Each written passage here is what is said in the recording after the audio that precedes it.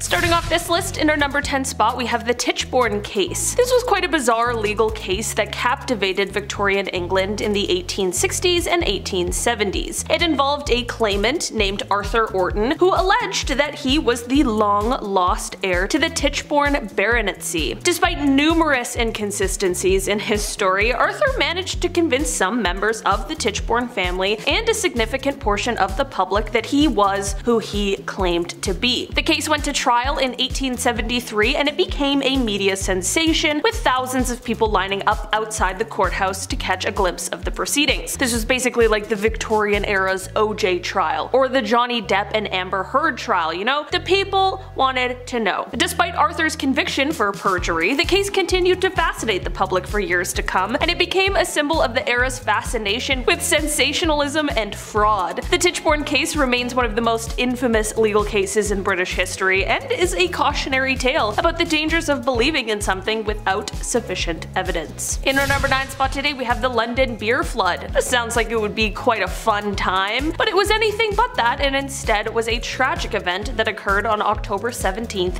1814 in the St. Giles district of London. At the Mew and Company brewery, a massive vat containing over 135,000 gallons of beer suddenly ruptured, causing a wave of beer to flood the surrounding streets. The torrent of beer destroyed several nearby houses, killing 8 people and injuring many others. The flood was so powerful that it even knocked down the wall of a nearby pub, trapping and killing some of the patrons inside. The London beer flood was caused by a combination of factors, including poor construction of the vat and overfilling it with beer. The brewery had a history of safety concerns, and many of the workers were aware of the dangers associated with working there. Despite this, the brewery continued to operate, and tragedy struck. The incident became the subject of much media attention at the time, and it continues to be remembered today as a tragic and bizarre event in London's history. The victims of the flood were commemorated with a plaque on the site of the former brewery, and the incident has been the subject of numerous articles, books, and even a stage play. Not sure the logistics of that one though. In our number 8 spot today we have the Victorian bicycle craze. This is a name to refer to a period of intense enthusiasm for bicycles that swept across Europe and North America in the late 19th century. The introduction of the safety bicycle with its chain-driven mechanism and rubber tires made cycling a much more accessible activity for the general public.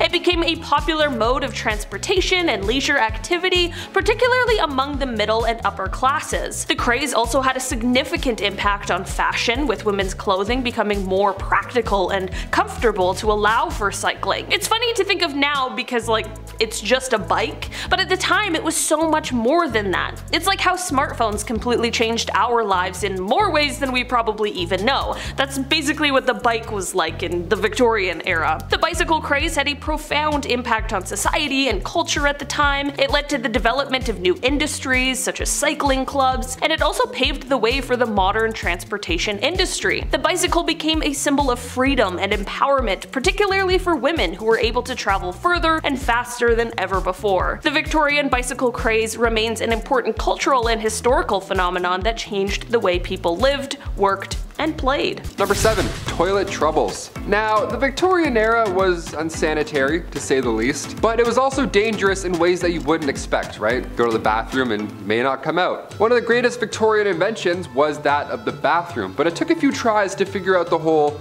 methane gas problem. We gotta really deal with that one first and foremost. Spontaneous combustion of the bathroom was weirdly common. This is every time you take a shit, you were worried that you might just Woo! That was horrible. That's so scary. Flammable gases like methane and hydrogen sulfide, they would build up over time with human waste. A lot of human waste. Built up in the sewers and then eventually would back up into your homes. Next thing you know, you're lighting a candle and your bathroom's gone.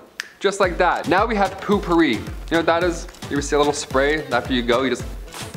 You hide what you've done with one little spray at your friend's house. It's fascinating how far we've come. In our number 6 spot today we have the East End outbreak. The East End outbreak was an outbreak of cholera in 1866 and was a major epidemic that struck the densely populated area of East London, causing widespread illness and death. Cholera is a highly contagious disease that spreads through contaminated water, and in the Victorian era, London's water supply was notoriously unsanitary. The outbreak was particularly devastating in the East End, End, where poverty and overcrowding made residents more vulnerable to disease. The outbreak led to significant changes in public health policy and infrastructure, as well as increased public awareness of the importance of sanitation and hygiene. The physician Jon Snow, which, feels like a weird name to say when I'm not talking about Game of Thrones, but the physician Jon Snow played a key role in identifying the source of the outbreak, tracing it to a contaminated water pump on Broad Street. His work really paved the way for the development of modern epidemiology and disease prevention. The East End cholera outbreak remains a significant event in the history of public health and the struggle for social justice. It brought attention to the urgent need for clean water and adequate sanitation, and it helped to spur reforms that improved the health and well-being of people in urban areas.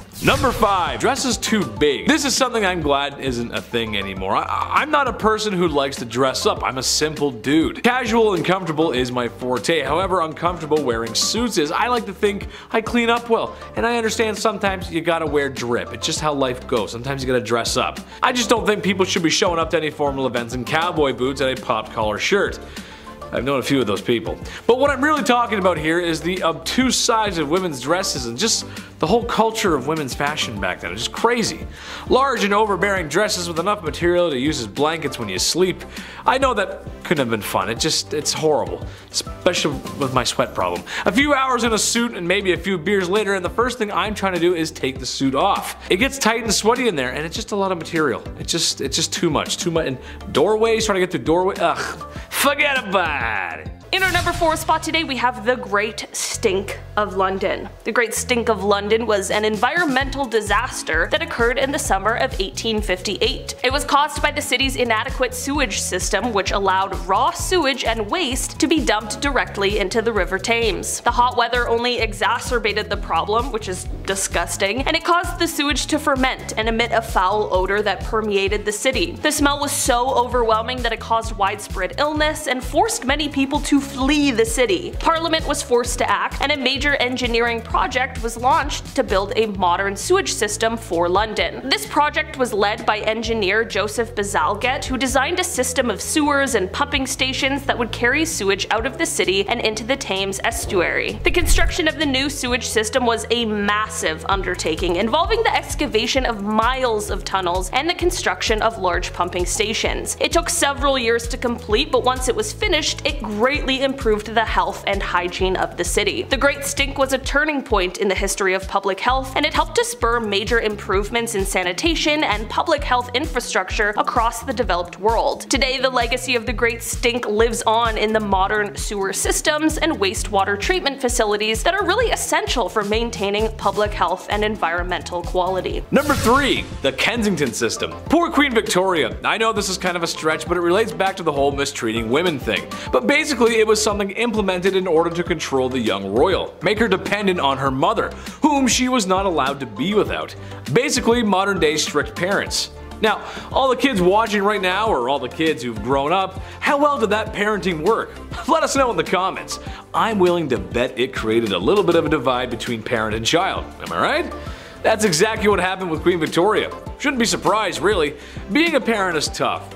I get that, but squeeze too hard and the sand falls through the cracks of your hand. Victoria wasn't even allowed an hour to herself, and I don't care who you are, no matter how charismatic or bubbly.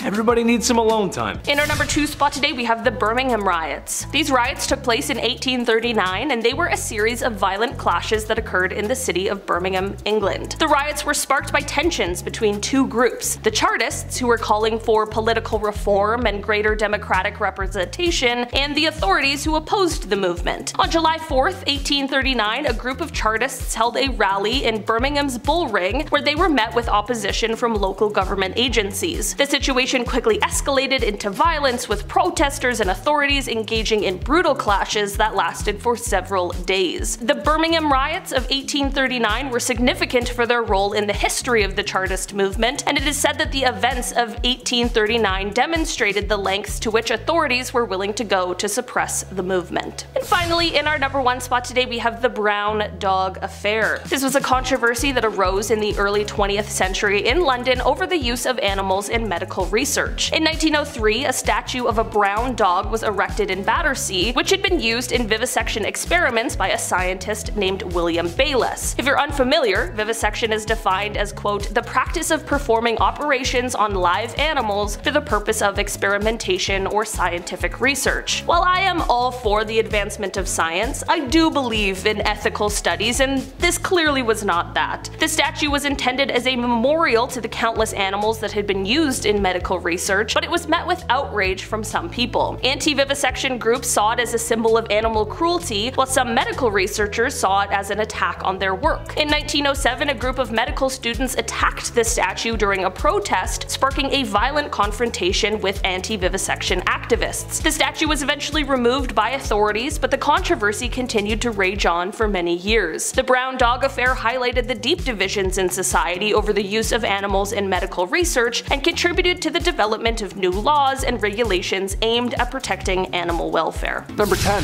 Mudlarks. Victorian London. Around the 1840s, it was a bit of a mess. Yeah, a lot of sore throats, that's for sure. Everybody was sick all the time, and the jobs that were available certainly did not help the cause. The jobs that were available had you catching rats and crawling into sewers. One of the worst jobs to have was that of a mudlark. As their name hints towards, a mudlark involved getting in deep in the muck that builds up alongside the Thames River. This one was reserved for younger folks, obviously, because it was like working in quicksand. If you were older, you would just get trapped. It was pretty sad. It was also exhausting, not to mention the chances of being washed away by the river were pretty high.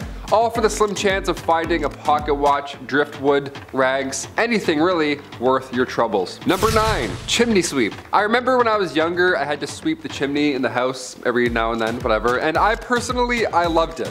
You know, I thought I was the father of the house for a bit, getting in the chimney, getting all dirty and stuff, doing this, my hands on my waist. I don't know, that's what a man was when I was younger. That little broom too, I loved that little broom. I remember when I would do this, my grandmother, who is very English, she would be shook. She would watch the entire time. She would be taken back into time. Because this was a terrible job to have in Victorian London. it was not the same at all. Chimney sweeps were famously young. I can't say anything else there in regards, but yeah, they were wee lads, to say the least. History is horrible. 1840 was a good year, all things considered, because a law was passed that then made it illegal for anyone under the age of 21 to climb in and then clean a chimney.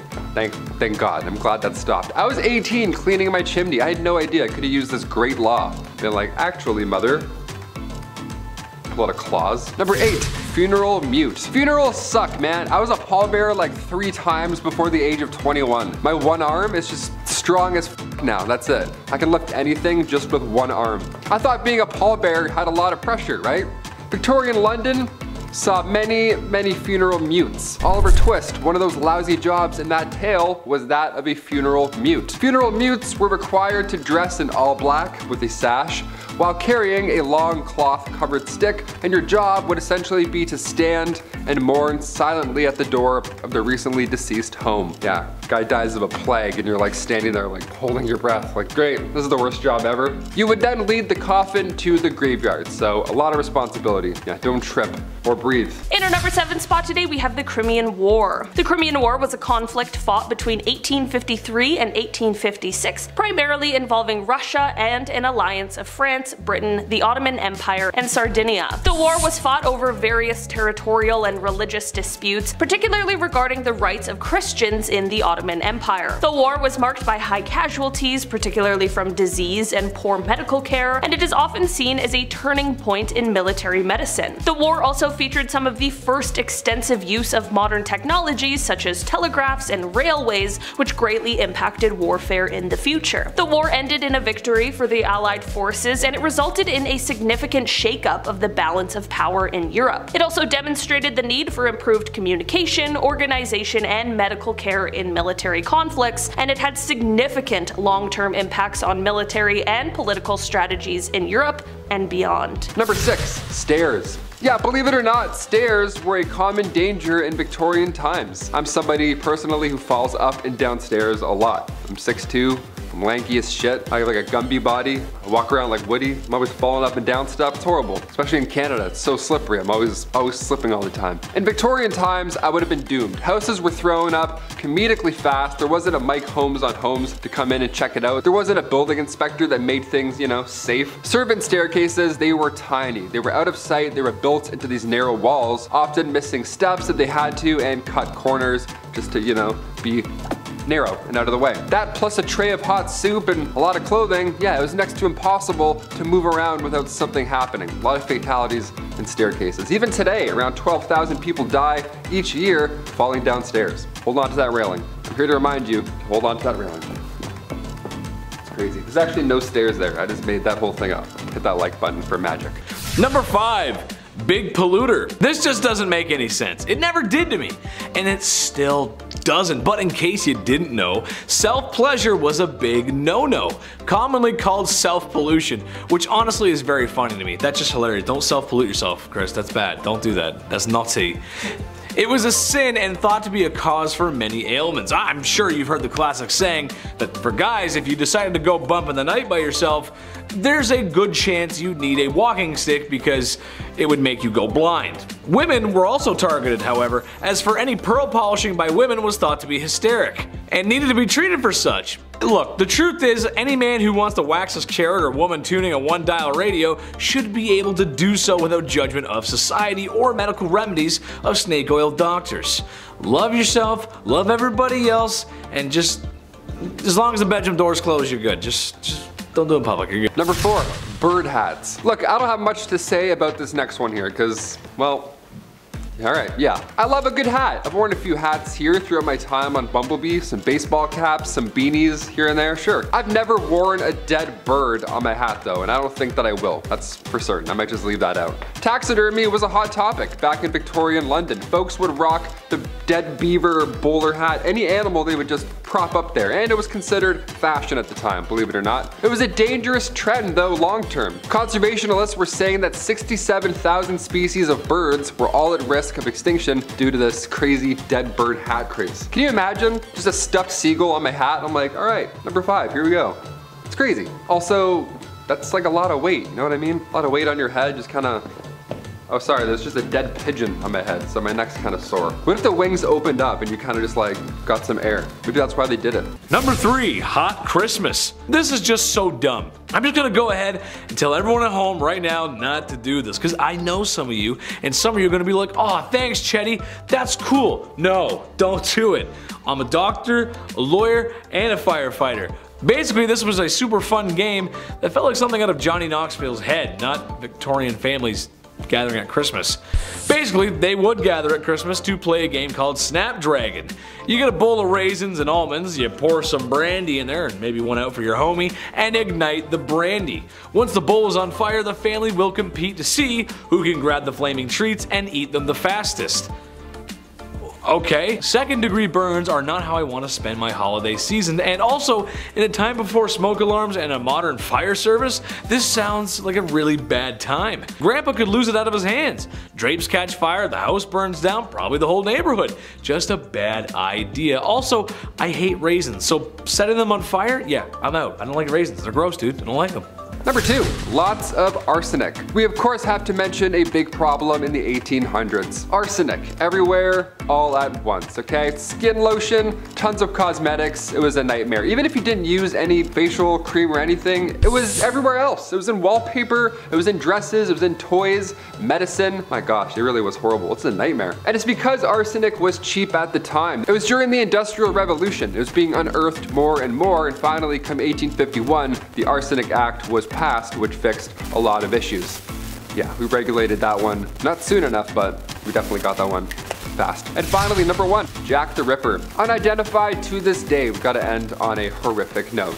Everybody's just finding out now about Jeffrey Dahmer, it seems. He's a hot topic on Netflix. But what about Jack the Ripper? How did he get away with it this entire time? Why aren't we going to see a Netflix doc on him? Ever. Jack the Ripper was active in the East London neighborhoods, primarily targeting workers in the area.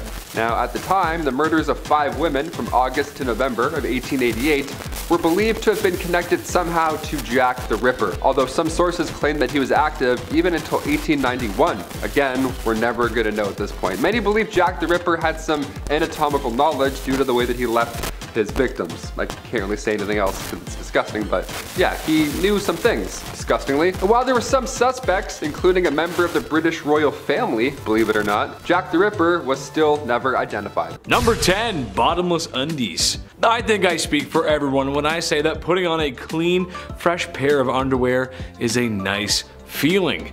Gone is the brown underwear that was once white of yesterday, replaced with fresh, loving linen of today. Now, if you're also like me, then you probably have some underwear with holes in it. I'll throw them out eventually. I'll get around to it. Just wear them a few more times first and then I'll get rid of them. But did you know that some ladies' underwear in the Victorian era had no bottoms? Yeah. Part of the many layers of clothing that women were wearing back then, their underwear had no bottoms, which to me is the whole point of wearing bloomers in the first place. You gotta keep your business warm and packed away. I just don't understand what the point of having it all hang out is. That's just stupid. I don't know.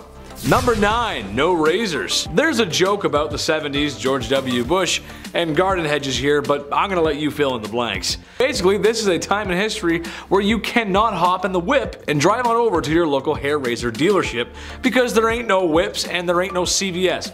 Or Shoppers Drug Mart if you're Canadian. Today you can buy disposable razors pretty much anywhere and there's multiple models for doing so. When things get hairy, you got options. Women in the Victorian era were not so lucky. They had to go for the natural look. Now, not that there's anything wrong with that, it's just I feel like a girl's gotta have her options. She gotta be able to, you know, do her own thing. Why not? Number 8. The dirty Thames. When you think of Victorian England and the people, there's only really 2 classes, the wealthy and the ones who are broke and sound like they're from Peaky Blinders, love. Yeah, that's right. However, even for women of high esteem with their bottomless undies and lady maidens growing a flush, the streets of Victorian London weren't very bourgeois, to say the least. Muddy dirt roads, thieves, beggars, and a really bad smell. It just didn't smell very nice. Oh, and also a really scary guy, but we'll get to that in part 1. But perhaps the most disgusting was the Thames River, which after years of treating it the same way Brendan Fraser was treated after the Mummy franchise was over, it wasn't a good look. It was full of filth, sewage, garbage, and animal cadavers, so much so that it was said you could walk across the river on top of them. That is no place for a lady to be. Ooh. Number 7. A good thing. If I'm talking about medieval times, there's a good chance I'm gonna bring up the super not cool, not fun, do not condone or support the behavior of marrying a woman at the age of 12. Yucky. In part 1, I mentioned that there was a ton of corners and streets being worked by the only other job besides street cleaners at 3 AM by women. However, after venereal disease was becoming a serious issue, it was getting pretty bad. It was becoming clear that a lot of people who were getting sick were young women, like 11 to 16 age group. Ooh. Which I shouldn't have to tell you is bad. That's pretty bad, dude. When I was 16, I was rocking Black Ops 2, hanging out with my buddies, and partying hard in the summer. I got a lot of good stories, maybe I'll share them one day. Catching all that nasty stuff is no way to spend your youth, so thank God the government changed the age of consent to 16 years old, which I know is not a solution for everything that was going on, but it was a small step forward in the right direction. That's what we like, good history, moving forward. We like that, Chetty likes. Number 6. Hand cleavage. This goes for every inch of the skin, really, but women had to cover up back then. That means no ankles, neck, or God forbid a wrist. If a man saw a wrist, they would act, ooh. Well, I don't know if they were that down bad, but women of higher esteem wore gloves. There's etiquette to gloves. It was all part of the culture, which means only women with dosh could practice such glove etiquette. I say no woman should have to cover up. She should wear whatever the heck she wants when the heck she wants to. However, with the gloves, I believe there's a separate issue. I have an issue being a big dude with asthma. I sweat a lot more than the average folk. It just sucks, but if I was a fair lady with those gloves on, well, I might want to leave them on. Wouldn't want to ruin anyone's appetites for caviar appetizers because the smell and the sweat, it just, Ooh, be gross, ooh. In our number 5 spot today, we have the London Burkers. This is the name used to refer to a notorious gang of body snatchers who operated in London in the early 19th century. They were involved in the illegal trade of selling corpses to medical schools for dissection and study, and they would often resort to killings to obtain the bodies. The most infamous member of the gang was William Burke, who, along with his partner William Hare, committed a series of killings in Edinburgh, Scotland in 1828. They sold the corpses to the anatomist Robert Knox, who was unaware of their methods. 2 of the group's members, John Bishop and Thomas Williams, were convicted of killings and sentenced to death. The London Burker scandal highlighted the demand for fresh corpses for medical research and contributed to the passage of the Anatomy Act of 1832, which allowed for the legal procurement of corpses for medical purposes. Emphasis on the legal part of that, though. It's important. Number 4. Fava beans. Well, after all that sweating and being around all that foulness, ladies needed to detox. How about a nice face mask made of beef? Yes, that's right. To keep their skin young and beautiful, they would drape a slice of beef over their face. Nothing like a little Hannibal Lecter before bedtime. Now, I hear you saying, well, Chad, that's not that bad. Okay, but think about this though. For the time period, that beef was probably yucky due to food processing practices of the time, and there's just no fridges. That means it was stinky. I hope it was at least winter before these ladies decided to beef up like that. This process of beef was supposed to rejuvenate the skin because beef contains some important vitamins for such. I can't recommend that. You just walk in with the beef and, hello darling, yes. Gross. Number 3, holiday cards. Today, these Hallmark holiday cards, they go way too hard. And they also have a card for everyone and everything, you name it. Birthdays, weddings, stepdad's name day, you're like, what? That's so specific. Like, they have everything covered. But back in the 1800s, these holiday cards, they were brand new. Nobody knew what to write or say, so they would just end up sending these artistic, sentimental scenes. It would be like a frog in a top hat riding a bike. No caption, just that. You'd be like, hey, Merry Christmas, I guess. It'd be like a carrot with a face. It'd be a haunting image, really, to receive from a loved one on Christmas, but it's the thought that counts, I guess. This holiday season, just give your parents a card with this on it, and then see what they do. Don't even write anything, just stare at them in the corner, all Victorian-like, and be like, Mother, Father, Merry Fortnight Christmas. I don't know what they would say. Number 2, crypt pics. Look, it's a part of life. It happens. You live, you love, and depending on how much your wife likes interior design, you probably have a sign hanging up like that in your home somewhere that says something like that. You know what I'm talking about. And after spending all that time in HomeSense, it's all over. Fade to black, cease to exist, the forever box. There's a whole process and respect in the undertaking business. The Victorian era had a strange tradition, however. How about taking photographs with the body of a family member who has recently passed on?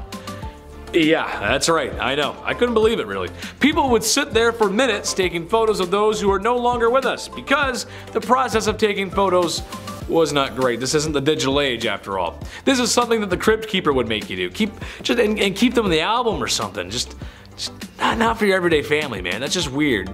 Yes, now we're going to take photos. Like, that's just weird, you know? It's just weird. It's weird.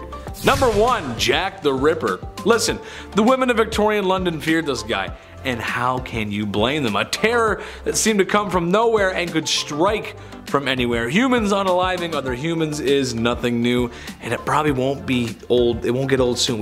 This is what we do. It's kind of our thing. But this was the first modern serial unaliver. Jack the Ripper's identity has never been found. It's only been speculated, and some studies suggest that it has been revealed, but it's really hard to pinpoint something that happened that long ago. He was nasty and the crimes were awful. The photographs of the crime scene do not exactly follow today's media rules or decency, as it's really just horrible and it's just really messy and bloody and just gross. It's kind of hard to talk about this era without Jack the Ripper. Women should feel safe at night no matter what era it is. That's right, ladies, I'm on your side. Number 10, no calling, no gifts. This is a time in history when men were told to be gentlemen and women told to be ladies. Naturally, that came with some weird social practices. For instance, women were discouraged from accepting gifts from men. Personally, I like to give my girlfriend flowers and chocolate. I'm a classic guy, what can I say? Can't go wrong with that. However, even if a handsome silver-tongued devil such as myself were to give some flowers and the finest dark chocolate a 7-Eleven has to offer, and a most promising woman were to accept said gifts, she may not be able to call me back. Literally because, well, the phone isn't exactly a thing yet, and also because that's something else women were just discouraged from doing. Call on a man? No way, Jose, even if he is super nice and waiting for a genuine response. One etiquette guidebook from 1882 called any woman who calls on a man ill-bred and positively improper to do so. I like when people give me flowers and chocolate. Maybe call me sometimes, I'm a little lonely. Number 9. Act like a lady. How dare ladies do anything unladylike? Ugh, said every man ever in the Victorian era. This is a time in history when ladies gotta be ladylike. That means makeup, corsets, and don't you dare do anything masculine. Oh, that's me angry. This is still a time when food isn't the greatest either, so imagine if you got an upset tummy at the dinner table. Happens to me a lot. You've got a handsome prince that your parents have arranged for you to marry. When you go to greet him, you do it with a simple gesture, as kneeling to curtsy could turn your linens a certain shade of embarrassment that 1800 stain cleaning technology could never wash away. You'd poop yourself. Where's Billy Mays when you need him, right? How dare women do such things as go number 2, or even worse, break wind? Oh, the nerve! That's just the way it went, folks. I don't make the rules. Number 8. Charged with love. Naturally, this was the past, and not being open to homosexuality was just the way it was. Especially when tucking yourself into bed at night alone wasn't allowed either. Homosexuality just wasn't gonna happen. They just weren't gonna be approved of it. It's just how it goes. It sucks. However, it's almost as if there's been love on this earth since day one, and to stop that kind of love, it's just silly, man. Wherever I go, everyone is welcome on this channel. Or my Twitch. Chetty loves everyone, because in reality, this is a time period where you could wind up in jail for that kind of love. And as Austin Powers would say, that's just not very groovy, baby, yeah. Strangely enough, homosexual relationships between women might have been completely overlooked, as they were sometimes mistaken for women being friends. Yeah, I know. Some women even lived together, but given that they probably needed each other for financial support, people just kind of thought that's how it went, and they ignored it. It's like they live together, and like you start putting the pieces together, and it's like, you know, I don't know, something weird going on there. But love everybody, come on, be nice. Number 7. Calf ear appetizers. This one goes out to all the folks who like their steak well done, as this may be too much to stomach. Given the way food was prepped and handled back then, I would agree with most folks that cooking the devil out of your meat was probably just the safer bet. Sucks for me because I like my steak rare as you can make it. Blue, almost, honestly. I love it like that. I am also willing to bet that most of you folks who like your steak well done aren't a big fan of fat and gristle. I also love fat and grizzle. I just like meat, what can I say? What I'm getting to is calf ear appetizers. Yes, cooked calf ears, which I'm pretty sure are just like pure cartilage. Higher class women could often find themselves at parties where they would serve up this chewy delight. You'd probably just be chewing on that for a while. I feel like most people wouldn't like that.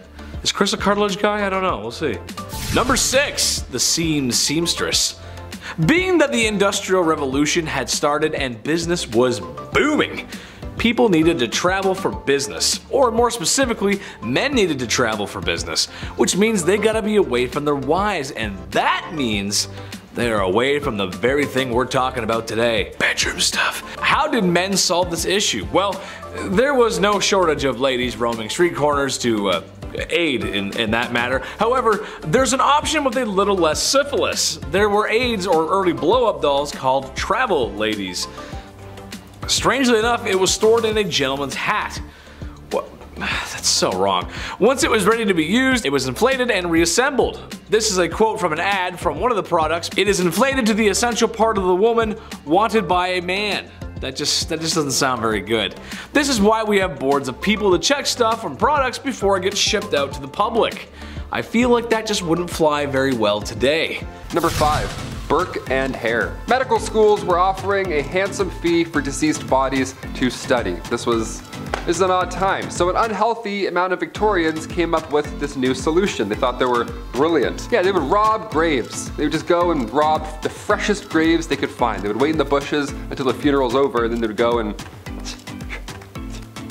disgusting. It got so out of hand that family members were actually guarding the graves of recently deceased overnight. That's how bad it got. That's disgusting. But nobody goes down in history like William Burke and William Hare. They were an unlikely duo, to say the least. They wouldn't wait until the body was done living. You know what I mean? They would actually kill people and rush the process, all for a pretty penny. 16 victims in total between 1827 and 1828. It took 16 victims for people to start catching on to this weird plan. The pair would lure victims into their house, fill them with alcohol, and then they would suffocate them. They had a sick system and they would suffocate them because the body needed to be in the best condition possible in order to receive a payout from the Edinburgh University Medical School. So they would, try and keep it as clean as possible, which is horrible to say, but it makes sense. The Anatomy Act in 1832 put an end to this horrific plan. Good. Number 4, shake and bake. I'm something of a scientist myself, but that doesn't mean I know everything, and if you actually need to learn something about health and safety, take it from a professional, not a second-rate John Candy. However, when coming across this fact, I just had to share it, because with my medical knowledge, this just doesn't sound right. Alright, so kids, we know how they're made. I don't need to go into detail for that. However, there was this idea back in the Victorian days that if a woman danced shortly after doing what mommy and daddies do, then there was a chance that her pregnancy just wouldn't happen. Or perhaps more commonly after riding a horse. Same idea. Okay. Which is frankly horse. I mean, come on. My mom always told me when she was baking that I had to be quiet and stop running around the house or the cake she was baking wouldn't rise. Well, they always did. I love chocolate cake. I mean, really, I do. I'm starting to wonder if there's a connection here. I was a rowdy kid. In our number 3 spot today, we have Typhoid Mary. The Typhoid Mary case is a famous incident in the history of public health in the United States. Mary Mallon, also known as Typhoid Mary, was an asymptomatic carrier of the bacteria that causes typhoid fever, a potentially fatal disease. Despite being unaware of her condition, Mary inadvertently infected numerous people during her work as a cook in New York City in the early 1900s. After a number of typhoid outbreaks were traced back to Mary's cooking, she was tracked down and forcibly quarantined for several years. The case generated significant controversy at the time, with some arguing that Mary's civil rights had been violated and others maintaining that public safety justified her isolation. The Typhoid Mary case remains significant for its implications for public health policy and for the balance between individual rights and public safety. Number 2, a healthy breakfast. Okay, not Victorian London, but this is just too funny not to mention, and it's around the same time period, very close. As the great minds of the time thought, self-pollution was a big no-no, and the reason for these urges was often related to food. Some thought eating meat would make you down bad, so a man named John Harvey Kellogg, you might have heard of him, aimed to cure the sickness of self-love. What if a man had a delicious, nutritious meal to eat, especially at the start of his day? Cornflakes by Kellogg's, the very same cereal that's probably sitting on top of your fridge, yeah, was partially originally designed to stop you from feeling those carnal urges. Now, not sure if that works. I mean, go ahead and tell me how you feel after eating a bowl of that. I had one this morning. I feel fine. I don't feel any different at all. I mean, I'm just, well, not really feeling the same about Pam Anderson anymore though. Number 1, rising action. This could get some married couples into some trouble if they're watching. So sorry. It's gonna be hard to talk about this without saying it because YouTube will send a stern letter if I do, but here it goes. The deed was not considered done unless both parties had signed off on it. Had their toes curled. Reaching the peak, your magnum opus, the way I feel when I eat at McDonald's. DEFCON 1. Or simply mispronouncing organisms in health class. I feel like once you're involved, you're involved. And to me, that's a done deal. You can't really reverse it from that point on, regardless of any of my euphemisms, but that's what they thought. They thought if you both didn't climb that mountain together, it didn't happen. 'Cause science. Number 10, train engine cleaner. Ever wanted to get inside a small hole in the engine of a train and shovel out the coal that was left in there? Ever wanted to go underneath a train where you can't fully stand up in the middle of the night and rake out a dusty ash pan, getting all kinds of ash and stuff in your mouth? Perfect! you can go join up with the railroad as a train engine cleaner. These guys would spend their days shoveling 5 to 6 tons of coal into the furnace of the steam trains, and then spend their nights climbing into said furnace, cleaning it out, and then going out in the middle of the freezing cold, wet night into a trench covered in water and oil and dust, and get right up under that sucker and pull out all the ashes and dust and crap that came out of the engine while it had been running all day. Number 9. Linker boy or linker men. Before the introduction of gas lights on the streets of London, the only gaslighting came in the form of small children who made you believe that you wouldn't be able to walk the streets without them tagging along with a torch to help guide your way. Then they'd expect a tip from you. Oh, rascals. They weren't so bad. They were generally pretty helpful in getting you from point A to point B while being able to see one foot in front of the other. And their charge was usually just 1 farthing, or the equivalent of a quarter. The linker boy, like a lot of the jobs on this list, was actually featured in a lot of art and literature from the time, and there were even some rather infamous ones, like Lawrence Casey, who was the personal linker boy for the courtesan Betty Careless. Oi! Where you going, mate? You forgot to like and subscribe to the channel. Oh, and while I've got your attention, why not take a little peek over at our Facebook, where you'll find behind the scenes content. Get on with it! Alright, bloody hell. Number 8. Knock her up. No, not like that. God. Look. I despise my alarm clock. It wakes me out of my deeply deserved beauty sleep at 6 AM every weekday morning. Now take the alarm clock and assign that job to a real person.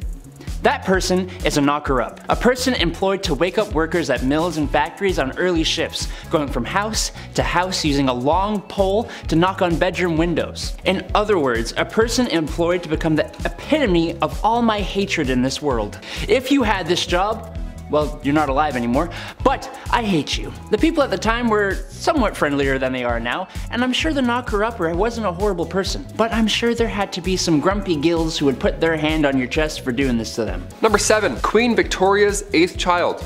First of all, 8th? Kudos. Here's a fact that we don't talk about enough. Let's do this. First of all, I have no idea what it's like to give birth. I hear the comparisons and what it feels like, whatever, and it makes me want to faint. It's like peeing a watermelon or something like that. I'm gonna faint just talking about it. The fact that you can endure this pain is beyond me, and the fact that you want to as well, kudos. Now imagine being the queen and having the public, like everybody, talk smack about you and how you decide to give birth for the 8th time. Yeah, April 7th, 1853, Queen Victoria decided to use chloroform as an anesthetic delivery. Now everybody at this point that, wasn't a scientist, they were sure to voice their opinions on the matter. It was a huge controversy, although this act directly spread the awareness of this medical advancement. I mean, yeah, it sounds, they're like, yeah, don't do that. But can you do that? We don't really know. We're eating bread. Number 6, a dog whipper. Looking for someone who absolutely despises dogs and doesn't mind being despised by the rest of us. Otherwise known as a dog whipper. Back in the day, huntsmen would often hunt foxes and nail their tails to church doors, which would attract dogs of the streets. You'd also have churchgoers who would bring their dogs with them to church. These dogs were not allowed in though, so they'd all have to wait outside. You know how dogs are though. They didn't just sit there waiting patiently. I'm sure some good boys and girls did, but more often than not they'd be playing and sometimes fighting, disrupting the church services. Enter the dog whipper, who was armed with tongs to grab a dog and remove it from the church grounds, and a whip that would be used on the loudest of the poor pooches. Number 5 in the countdown is all about buggy dresses. The wealthy Victorians were very into the grandeur, looking to feed a fascination with culture especially. Beetle wing embroidery was at a peak of fame in the 18th century India, and was quickly appropriated by English visitors while military occupied the country from 1858 to 1947. Elytra, which is the hard casing over a beetle's wing, first appeared on dresses and experienced their first burst of popularity in England by the 1820s, though English women in India had likely been donning it since at least the 1780s. Material used was often white or other pale colors to help augment the reflective green tones of the beetle wing. This visual was made possible when elytra was paired with zardozi, a gold embroidery style often done on colored cottons or silks. Victorians at least didn't appropriate everything about the art form. They made patterns and styles of their own for the dresses. Elytra was sewn onto the gowns in an imitation of live beetle patterns, a reflection of Victorian interest in naturalism and zoology. Not sure why anyone wants to look like they have live bugs crawling on them, but Okay. Number 4, an upright worker. Upright workers, otherwise known as chimney sweeps, actually started off being children as young as the age of 4. The smaller size of the little kiddos was perfect for fitting inside and climbing up and down chimneys. The little suckers would rub their elbows and knees up against the brick of the chimney so much that they would be scraped raw before callousing. Isn't that lovely? No, it's not. It's horrible. Some children were deliberately underfed to keep them small enough to do the job. Some of them would get permanent lung damage from the dust and smut and smoke from the chimney. Some kids even got stuck in the chimneys. Thank the Lord they eventually passed a law that would make it illegal for anyone under the age of 21 to be a chimney sweep. But even then, 'tis not a profession many would like to have. Number 3, train engine cleaner. Yeah, this one's gonna suck. It sounds yucky already. For this job, you were required to get into, of course, pretty tough positions to, well, clean the engine of a train. Train engine cleaners would have to get inside a small hole in the engine of a train and shovel out all that coal that was left over. Yeah, as if shoveling the coal in wasn't bad enough, now some guy's gotta crawl under and shovel it all out. Nope. They go underneath the train with a dusty ash pan and they work away all day long and nights. These guys would spend their days shoveling 5 to 6 tons of coal into the furnace of the steam trains and then spend their nights climbing into the same furnace to clean it out. Every time I watch the Polar Express, it's always so magical, you know, it's always a great time. But even on the Polar Express, there's a guy shoveling coal all night long on Christmas Eve. You know what I mean? That's how bad this job is. Magic can't even save it. Couldn't even picture a worse job to have with this goofy back. Imagine that. Imagine me doing this all day. No way. Wouldn't make it 1 week. Number 2, resurrectionists. Back in the day, medical schools who wished to study the human body only really had access to the bodies of criminals who had hit the end of the line. There actually weren't too many of these bodies around, which led to a good price for bodies that were in reasonably good condition, other than being deceased. This wasn't exactly the greatest idea, as now you've created an opportunity for people with no morals or empathy to go and dig up fresh graves, becoming resurrectionists. A cool name for an absolutely god-awful profession, if you could call it that. The problem was bad enough that people would actually guard the graves of their recently deceased loved ones. No one should have to do that. Number 1, night soil man.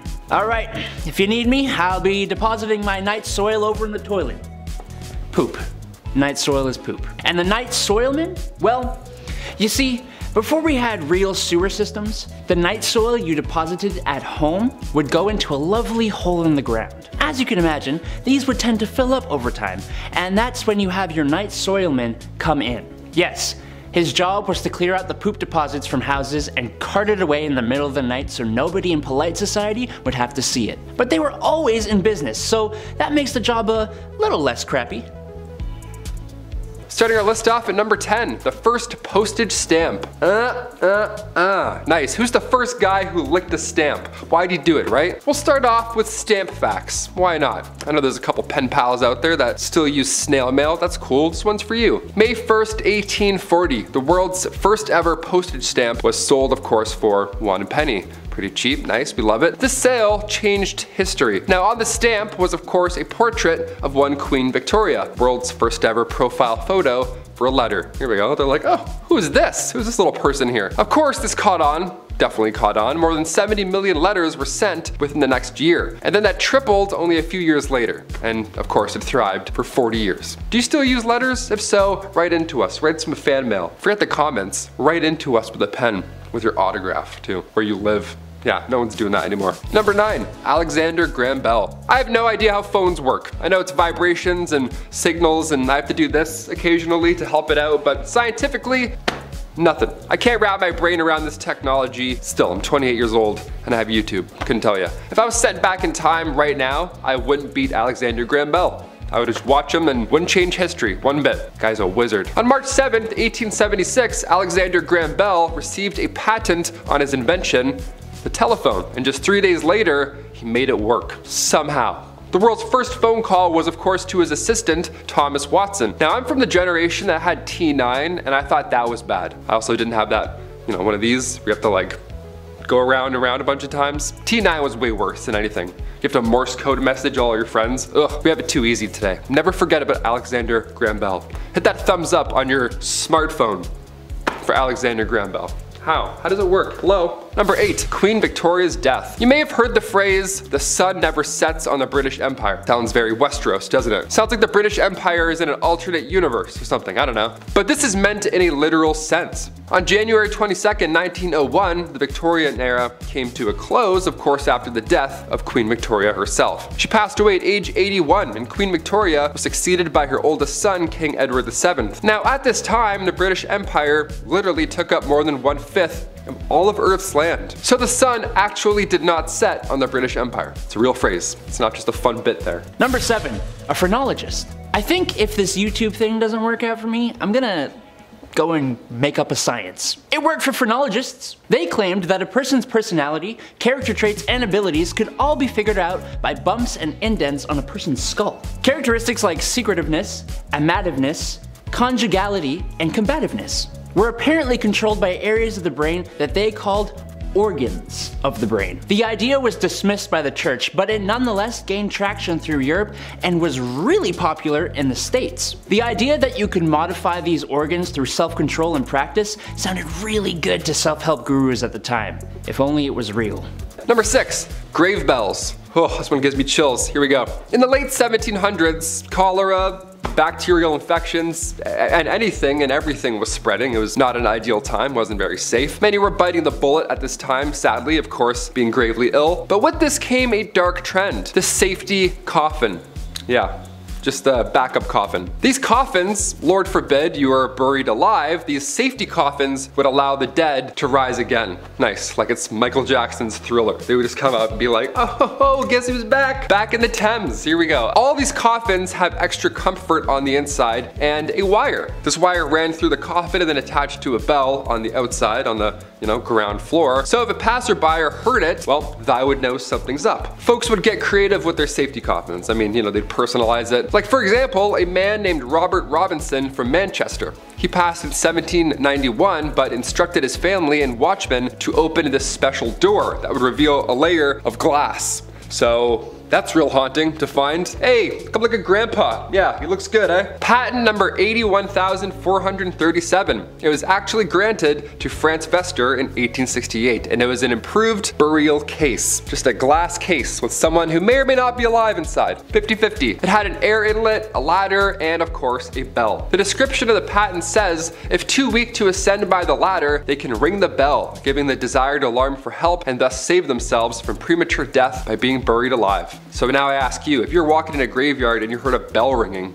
would you just start digging and be like, I think I heard something, I don't know, let's just disrupt this skeleton. Number 5, matchstick makers. The idea of a lighter wasn't really a big thing back in the Victorian era, obviously. I mean, they definitely existed. The first lighter was invented in 1823, but it wasn't like the ones we have now, not like those Bics that still don't work. It wasn't a portable thing. The first match was invented in 1805, but it kind of sucked, and the first friction-activated match came around much later in 1826. This one here changed the game for good. They were made with white phosphorus, which is of course extremely toxic. But they didn't have machines to make these matches. No, it was of course done by people, young women. It was only women that had to do this, and in the worst of conditions, of course. And before you ask, no, they didn't understand protective gear. Well, they did a bit, but even so, women didn't get that kind of luxury, right? They didn't get that treatment. These girls would have to eat their lunch at their workstations, meaning they would probably end up ingesting said white phosphorus the entire shift. History is horrible. Number 4, beauty patches. Okay, we have to bring back beauty patches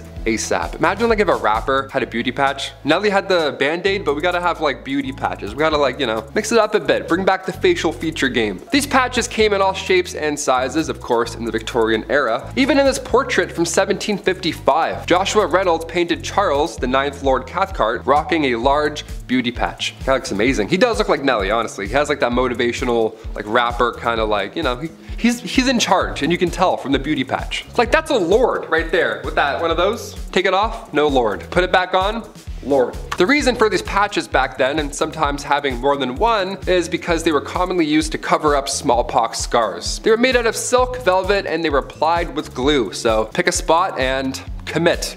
It's gonna be there all day. These patches were dark black and they were meant to make your pale skin pop. Of course, pale skin back then made everyone faint.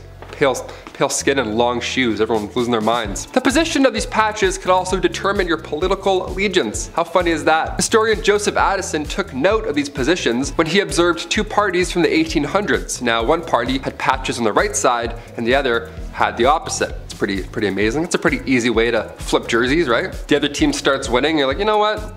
Check it out. Now I'm on this side.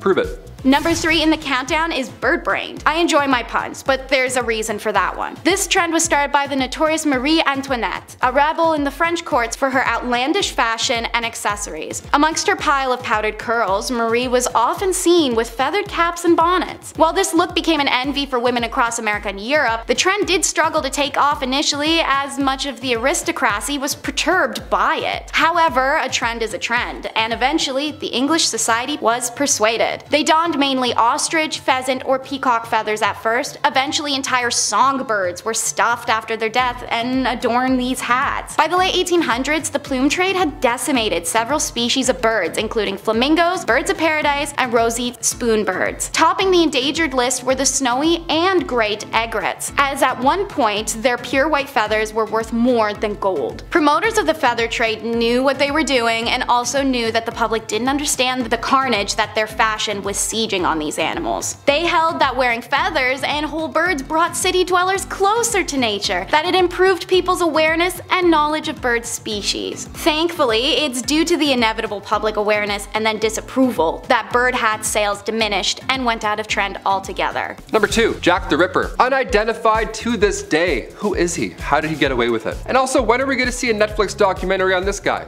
We have everybody else in this multiverse of killers.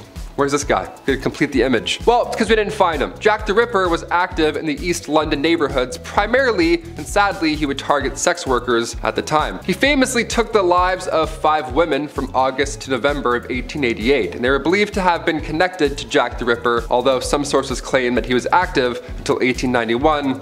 It's hard to tell who's who and who's doing what. Again, this is also so long ago. There's no cameras. Hard to catch someone. Many believe Jack the Ripper had some anatomical knowledge due to the way that he left his victims as well, which is creepy. While there were some suspects, including a member of the British royal family, believe it or not, Jack the Ripper was never identified, so. Yeah, that sucks, really. We gotta find him. Can't, but we gotta.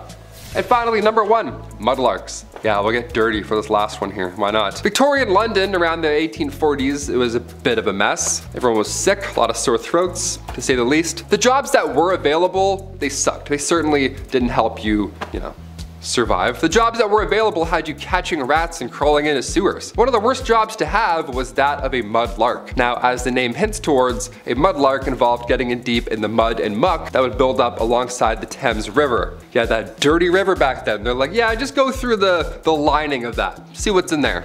Ugh. This one was reserved, again, for the younger folk with, the patellas that still worked, digging in the mud, of course. Can't have an old guy in there. He's not gonna come back out. It was like working in quicksand. It was horrible. It was exhausting. Not to mention the chances of being whisked away by the river at any given moment. Yeah, it sucked. All for the slim chance of finding a pocket watch or some driftwood, rags, something, anything really worth your troubles. Getting us started at number 10 is top hats. A top hat is an iconic image. You can see them in old black and white movies or on logos such as Mr. Peanut. But why were top hats created, and why were they so trendy? Well, there's multiple reasons actually. Men and women were already wearing hats and bonnets to protect their heads from rain, wind, and the soot from local smokestacks. As a result, hats were already quite a trendy wear. However, the true reason for its popularity is what it represented. The top hat quickly became symbolic of status, power, and masculinity. From 1850 to 1900, men wore top hats for business, pleasure, and formal occasions. Certain colors were even associated with certain times of day. For example, a black top hat was for day or night, making its wearer feel taller, more handsome, even suave. Some were even reported to be a height of 12 to 14 inches tall. Top hats, amongst other hats of this era, also required ridiculous upkeep, such as being brushed, boiled regularly, powdered, etc. They also tend to contain mercury poison. As time progressed, we found other ways to overcompensate as well as accessorize our heads, so it's easier to see why the top hat never made a comeback. back. Number 9 in the countdown is women and their flirty fans. When you see a gentleman caller across the room, you may want to send him a hint that you're picking up the vibe that his top hat is putting out. What better way than subliminal messaging with an item you're already carrying? In Victorian times, women carried fans due to fainting spells, which were really just the result of their excessively tight and heavy garments, something we'll cover later in the video. In 1827, a fan maker from Paris, Bumblebee, published a leaflet explaining the language behind the uses of a fan. Some examples were twirling the fan in the right hand meant that I love another. Meanwhile, drawing the fan across the cheek told someone special that I love you. A fan half opened and pressed to the lips gave permission for a kiss. However, it is rumored that the less romantic truth is that the fan etiquette, such as Bumblebee leaflet, was invented in order to boost the sales of fans in the 19th century after they had fallen out of fashion following the French Revolution. Irregardless of rumors, it appears in olden times some people were using fans to get hot rather than cool down. Speaking of keeping it cool, next in our countdown at number 8 is bottomless underwear. While showing a bit of ankle may have made you a harlot, in the Victorian era every woman was walking around with crotchless undergarments. But these strange underoos were invented with a justified purpose. Due to the amount of fabric layers, steel crinolines, and tight bodices and dresses, women of the era didn't really have time to spend an hour undressing before nature calls. By creating undergarments that had holes aligned with the wearer's groin, a woman's only mission would be to hoist up as many layers as she could before popping a squat. Don't be fooled, however, that wasn't exactly easy either. Some of you may wonder what happened if Aunt Flo paid a visit while a woman was wearing an open bottom undergarment. Well, in Victorian times, menstruation hygiene was perceived very different and women quite literally let it flow. If you want to learn more, search that one up on your own. As fashion evolved and women wore fewer and lighter clothes in the early 20th century, pulling down undergarments from underneath bustles and cages was no longer a nightmare, so the crotchless undergarment was soon abandoned once more. But now it does make sense why everyone loved the high-kicking can-can dancers in 19th century Paris. Number 7. Grave designs. Graves, but make them cool, you know? Customize your own pit in the ground. That's fun, that's grim. In the late 1700s, cholera, bacterial infections, pretty much anything floating around your mouth and eyes, it was spreading and it was bad. Not a good thing to ingest. Not an ideal time in history. Many were biting the bullet at this time, of course being gravely ill. But with this came a dark, new, fun trend. Yeah, here we go. The safety coffin. Yeah, let's make your own coffin, DIY. These coffins, God forbid, you were buried alive, while these safety coffins would allow the dead to rise again. Yeah, some Tony Stark guy in the back's like, if you push this, the body will pop back out and come to life. It's like, really? A lot of these coffins were built with extra comfort on the inside and of course a wire, the safety backup wire. This wire ran through the coffin, through the ground, and attached to a bell on the outside on the ground. So if somebody was walking by and they heard a bell ringing beside a gravestone, first of all it's haunting, well, they know something's up and they can get them out. But folks would get creative with their safety coffins. They would ask the inventor to make them crazy things, like a man named Robert Robinson from Manchester. He had some odd requests. He passed away in 1791, but he instructed his family and watchmen to open the special door on his coffin after he passed. The special door would reveal a layer of glass.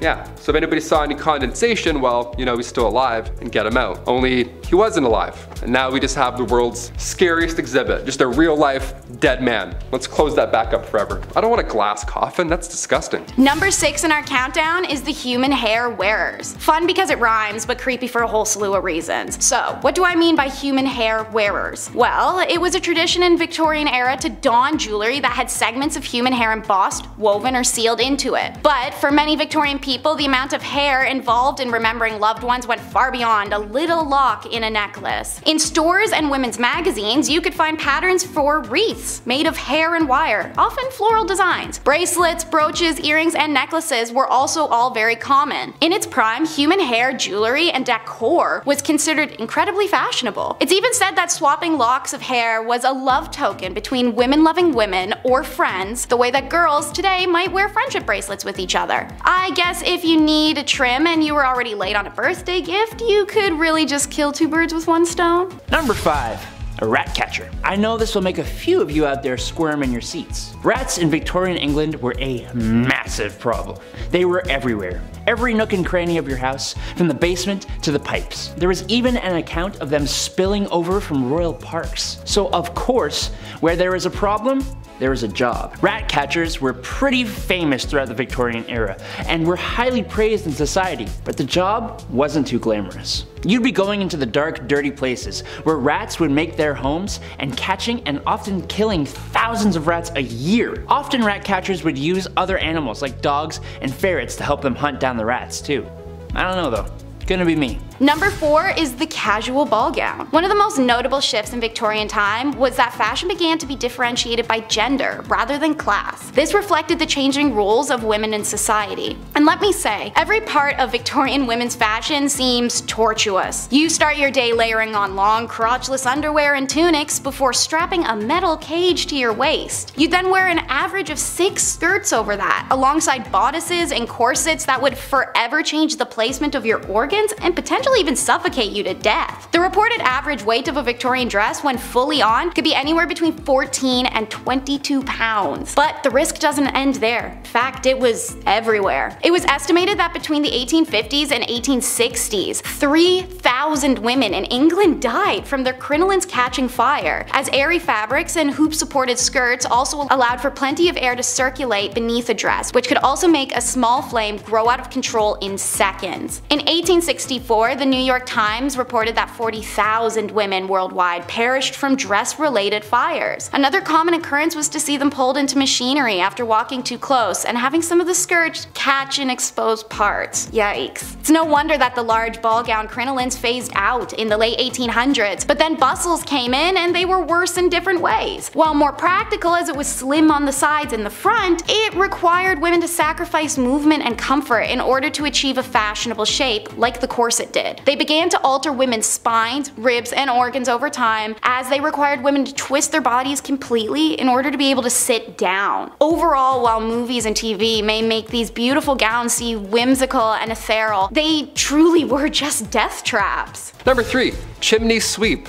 Terrible jobs, here we go. I remember when I was younger, I had to sweep the chimney in the house, and I loved it. I thought it was cool. I thought it was like a little safety, like secret room. I don't know. It wasn't safe at all, actually. It was just a dirty room. Had a little broom too. I always loved using that little broom. Little tiny sweeps, one at a time. Little tiny bag to go along with it. So gentle. This was a terrible job to have in Victorian London, obviously. Chimney sweeps were famously young as well. I can't say anything else there, but these guys were young lads. History is horrible. Maybe that's why I was doing it, right? Because I could fit inside of the thing. That makes sense. 1840 was a good year, all things considered. A law was passed that made it illegal for anybody under the age of 21 to climb in and clean a chimney. I was 18 cleaning my chimney. I had no idea. I could have used this great law and got out of the whole chore. Shame. Number 2 slot in the countdown is Paris green. It seemed Parisian aristocracy had a chokehold on the globe with their trends. It's believed Empress Eugenie was to have worn a dress so stunning at the Paris Opera one evening in 1864 that it was featured in newspapers globally the next day. It was a deep yet vibrant green, one rumored to almost glow in darkness. The green of Paris quickly became the hue of the social elite. So, how was Paris green made, and why was it so dangerous? The color was discovered when chemists combined copper and arsenic poison. The result was a dye brighter than all the other greens available on the market. Copper wasn't what gave this color its iconic nickname, however. Arsenic is a highly hazardous substance that causes skin sores, vomiting, diarrhea, and in some circumstances cancers or death, as we know now. But they didn't. When factory workers' arms and hands began to wilt away from sores and decay that could only be connected to the dye, French and German governments enacted legislation prohibiting the production of arsenic-based pigments. It's the right thing to do. Meanwhile, the British government mainly ignored them, even when Matilda Schrewer famously died of arsenic poisoning with the whites of her eyes stained green from her working in factories. This was deemed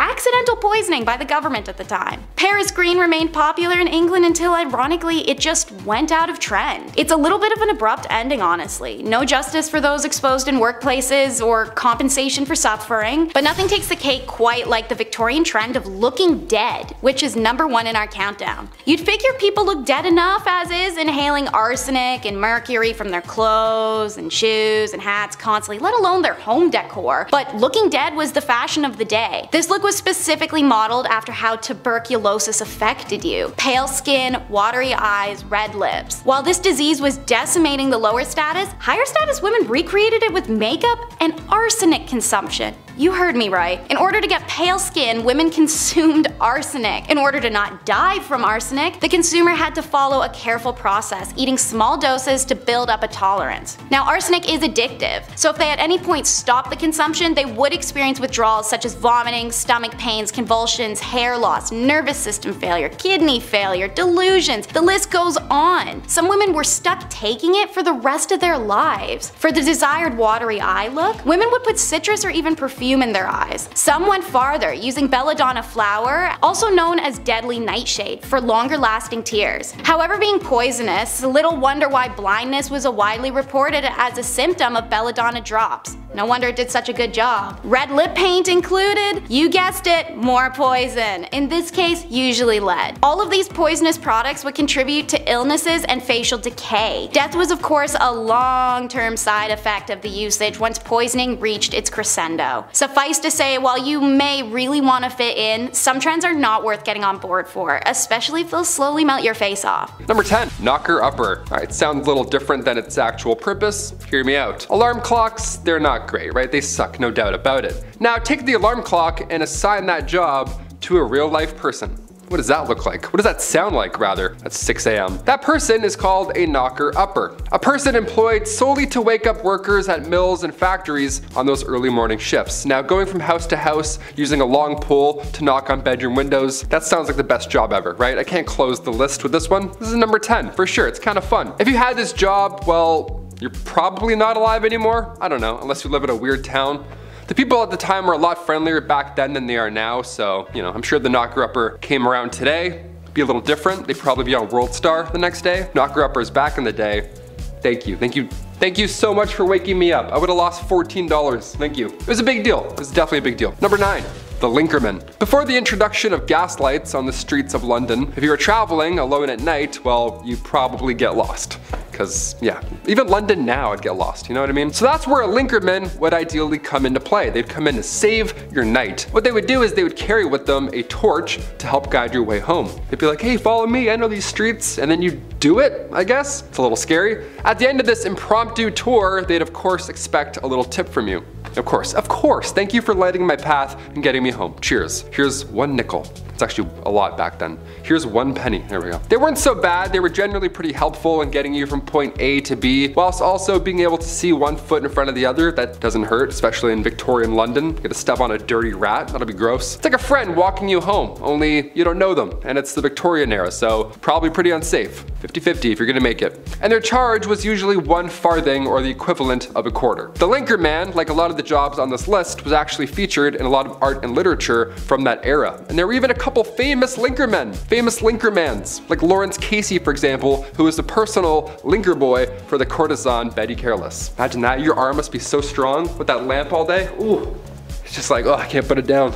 Number 8, ghost photography.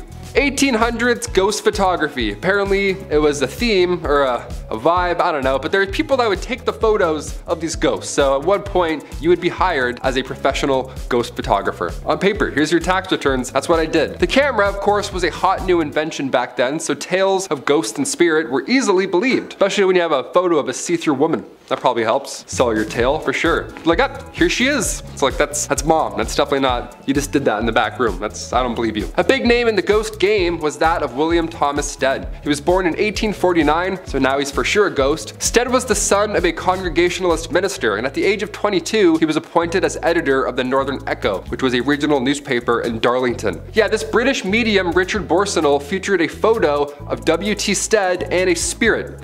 Imagine that. Imagine a day where somebody was awarded the Nobel Peace Prize and they also posed for photo ops with ghosts. Like, can we pick a lane? Science or not? What are we doing here? Morning garb, and I don't mean pajamas, is number 7 in our countdown. Known as the monarch of mourning, Queen Victoria influenced how grieving women dressed and behaved in Europe and the United States after the passing of her husband in 1861. She famously mourned him for 40 years until her own demise, and started what's now known as the Victorian mourning etiquette. Victorian mourning etiquette came with elaborate rituals to commemorate their dead. It became normal to have incredible incredibly elaborate and lavish funerals, curtail social behavior, and even erect statues and ornate monuments as tombstones. Mourning clothes were part of this, and they were introduced for both sexes. Said to show a family's outward display of their inner feelings after the passing of a loved one, the rules for who wore what and for how long were complicated and often outlined in popular journals or household manuals. Call that a mourner's magazine. Jokes aside, men definitely had it a lot easier. They simply wore their usual dark suits along with black gloves, hat bands, cravats, or ties. For women, especially should she be a widow, there were different levels of mourning and garb to wear as you progressed out of deep mourning and into lighter mourning and so forth. Deep mourning was of course black, but also made specifically was a crepe styling, a scratchy silk with a puffed crimped appearance associated with mourning as it doesn't pair with any other clothing. Right. The mourner would eventually stop donning the crepe and then stop donning black. This was called slightening the mourning, before cloth colors eventually moved on to gray, mauve, then white, until the mourning period was considered complete. Number 6. Rat catcher. I mean, obviously you know what's gonna happen with the name the rat catcher.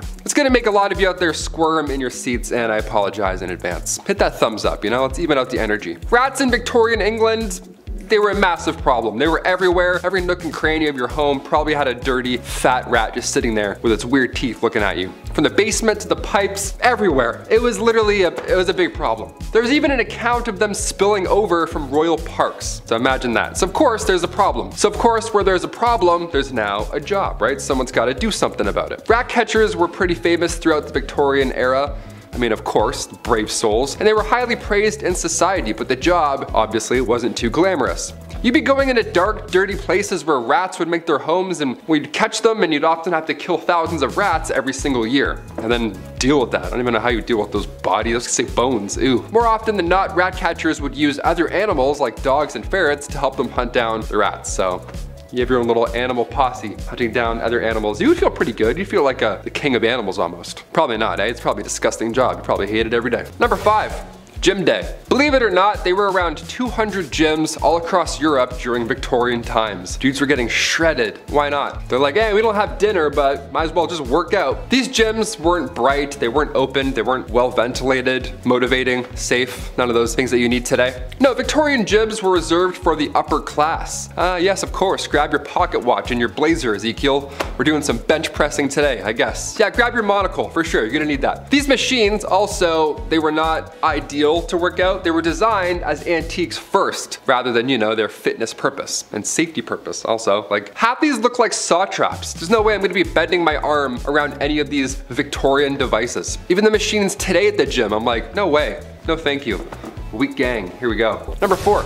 Resurrectionalist. Alright, back in the day, medical schools who wished to study the human body only really had access to the bodies of criminals who had hit the end of their line, right? You're not gonna go dig up someone's wife and be like, hey, mind if I study her? He's like, no, please. There actually weren't too many of these bodies around to begin with, which led to a good price for bodies that were in, well, reasonably good condition to, you know, study up close, other than being, you know, deceased and disgusting. This wasn't exactly the greatest idea, sure, I'll admit that. Now you've probably created an opportunity for people with no morals or empathy to go and dig up fresh graves. And that's exactly what happened. People would become their own resurrectionalist. It's a cool name for a god-awful profession, if you want to call it that. The problem was so bad that people had to protect, like, they had to guard the graves of their recently deceased loved ones, or else these guys would come in and try and dig them up and sell your nana for like 20 bucks. You have to stay there for 4 nights and guard her. That's crazy. No one should have to do that. The Victorian era sucked. No one should have to do that, or this next one here. Number 3. Matchstick makers.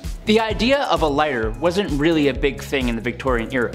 They definitely existed, as the first one was invented in 1823, but it was not exactly a portable thing. So matches were your match. The first match was invented in 1805, but it sucked. The first friction-activated match came about in 1826, and they were made with white phosphorus, which is extremely toxic. But they didn't have machines to make these matches. No, it was actually mainly done by teenage girls. And in the worst of conditions too. Forget protective gear.